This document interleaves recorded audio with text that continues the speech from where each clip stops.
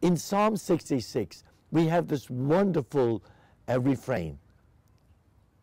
Blessed be the Lord who has filled my soul with fire.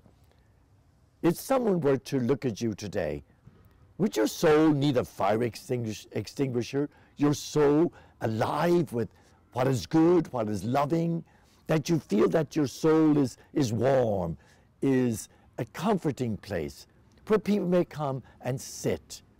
And so today, ask yourself on the way to work or in your home or with your kids or wherever you are, am I someone who says, blessed be the Lord who fills my soul with fire, a fire that will help people to be more, have a greater sense of belonging, greater sense of comfort. It's almost like sitting around a nice warm fire in the wintertime and saying, yeah, that's like my soul.